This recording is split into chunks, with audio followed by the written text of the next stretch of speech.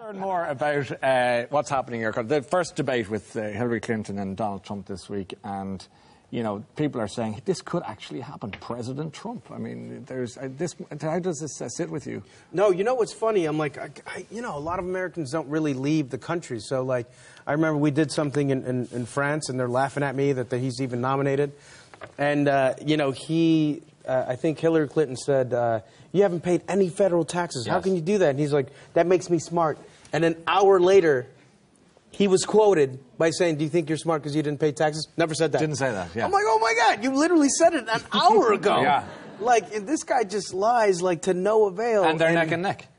And they're neck and neck, which is, I have to be super honest, it's slightly embarrassing for somebody like that to be, and he has zero, like, experience as well. Do you think he could be president? I mean, realistically, or do you think after the Electoral College and the popular vote?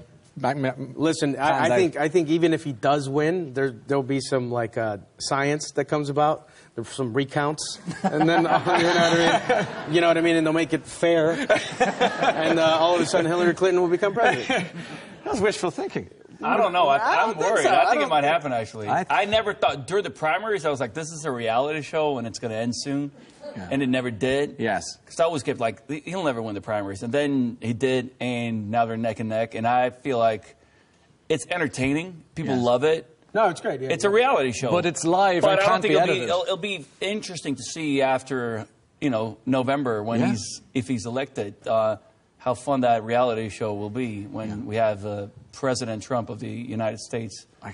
There's something out, like if a guy lives in a golden tower with his name in golden letters and it gives interviews in a golden throne, in a golden room. Yes.